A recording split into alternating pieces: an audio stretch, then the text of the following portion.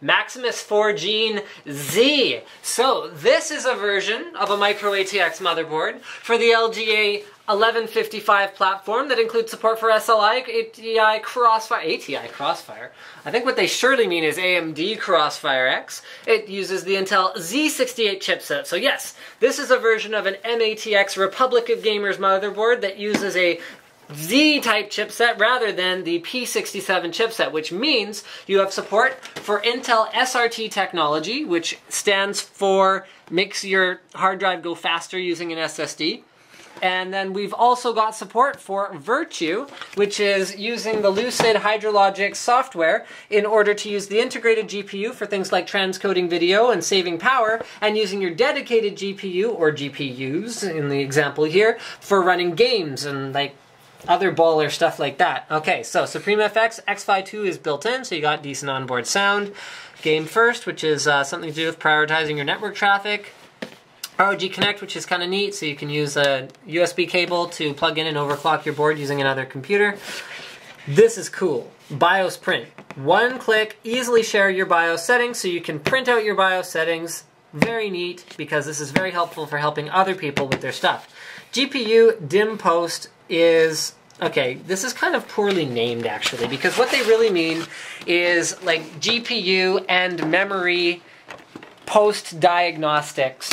And I think they're trying to shorten it a little too much because it's a cool tool, but they've made it kind of hard to communicate exactly what it does. So from within the BIOS, you can actually easily diagnose which cards are plugged into which DIMMs if they're detected properly, or DIMMs, slots, for the PCIe slots, whether they're being detected properly, and that'll allow you to more easily diagnose any issues that you're having with the system.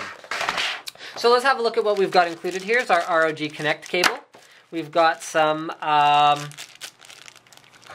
cable ties. We've got a short SLI bridge. That's a flexible bridge. I prefer to see a black one or a red one on a board like this, but that's okay. We've got front panel connectors.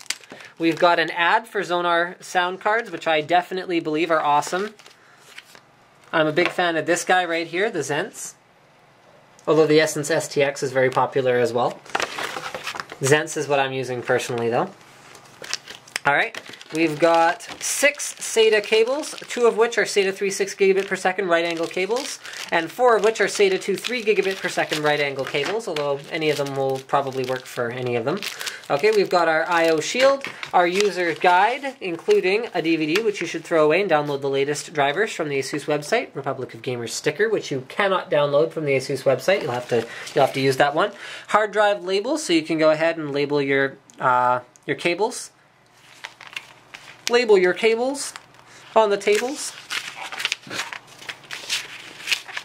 before playing all 3 fables. But not on a PC, because Microsoft doesn't support the PC the way they support Xbox, which is not really related to this motherboard. Here's an ROG sticker.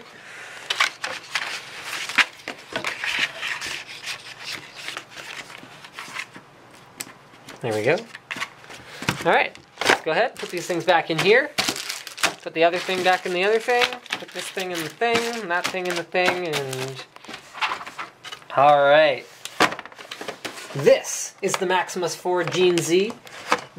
You know, ever since the original, okay, do you guys remember how hard it was to find a performance micro ATX motherboard even a few years ago? Like, I remember back in the Enforce 4 days, EVGA was the only one who went and released an Enforce 4 SLI motherboard in the micro ATX form factor, and even then it wasn't a great board. I mean, it had all kinds of bugs. I had one at one point. It was not a great board. It had like a goofy color scheme. It was just terrible. And then all of a sudden, DFI started this trend. They released a performance micro ATX board, and all of a sudden, Gigabyte and ASUS and MSI, they're like all on this bandwagon of performance boards. And I think it's great, because the reality of it is, this is all your power and your CPU socket and your memory, and that's all the same size as an ATX board.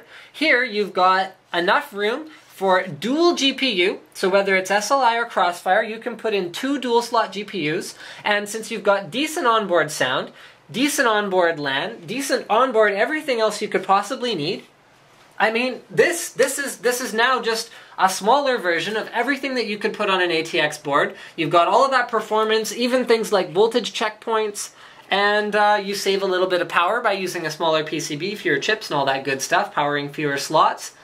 And yeah, it's just smaller. I think small gaming boxes are cool. I built myself a gaming box in an SG01 Sugo system. It was water cooled. I took the top of the system and I turned the whole thing into a triple rad, and then like put a little shroud around it and put some grills on it so people wouldn't like stick their fingers in. So yeah, sorry, the battery ran out. I'm back. Alright, so let's have a look at the overall layout of the board. Here's our LGA 1155 socket, which supports all the latest Core i3, Core i5, and Core i7 CPUs, including unlocked ones, because this is a Z68 board, so all those overclocking features are enabled. We got some beefy looking heat sinks here. Check those out from an angle. They look kind of like 2D sprites of something, like a dragon. See, check this out. There's this little eye, and there's this little like mouth thing, and there's his wings right there. Like that's his wing. That's kind of like his rump right there. See? You see the dragon? Cool, I think it's a dragon. So our 8-pin power connectors up in the top left corner of the board. We've got a couple of, look at that, 2 CPU fan connectors. See? Why does it take ASUS to think of simple things like that? So many CPU coolers have dual fans. Why don't you have 2 CPU fan headers? Well, ASUS thinks you do need 2 CPU fan headers, and I think they're right. 4 DDR3 DIMM slots, supporting up to probably 32 gigs of memory would be my guess, in dual channel, because that is what is supported by these CPUs. We've got all of our V checkpoints here, including ground, DRAM, CPU SA, IO PCH, iGPU, CPU PLLP, CPU, and an additional ground. Our 24-pin power connectors in its ideal location along the right-hand edge. We've got another 4-pin PWM fan connector, one USB 3.0 front panel connector. There's your BIOS chip if you care. We've also got 2 SATA 3 6 gigabit per second ports and 4 SATA 3 6 gigabit per second ports and 4 SATA 2 3 gigabit per second ports. Got a chipset heatsink here. It's not cooling much these days. There's not a whole lot that goes on in the chipset. We've got our front panel connectors, so for your power reset, all of that good stuff.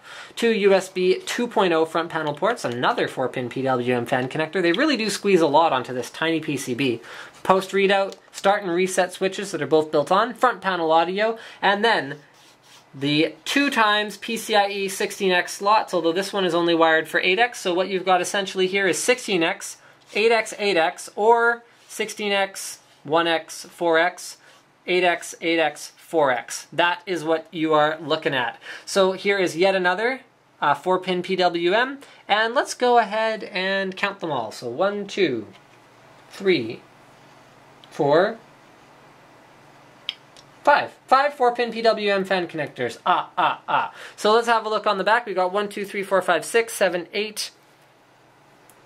Yep, 8 USB 2.0 ports. We've got a PS2 keyboard mouse combo port. We've got the, that's the BIOS reflashing. Nope, that's clear CMOS. Look at that. Okay, clear CMOS. 2 USB 3.0 ports, gigabit Ethernet, optical audio out, HDMI out, which you're going to want to go ahead and use if you want to use the Intel, oh shoot, what's it called? Quick Smart Response. No, hold on. Smart Response Technology is the hard drive one. QuickSync. I think it's QuickSync. The one where you use your integrated GPU in order to do video transcoding. We've also got 7.1 audio out, and those look like gold-plated connectors. Very nice touch. So thank you for checking out my unboxing of the Maximus 4 Gen Z from ASUS. Don't forget to subscribe to Linus Tech Tips for more unboxings, reviews, and other computer videos.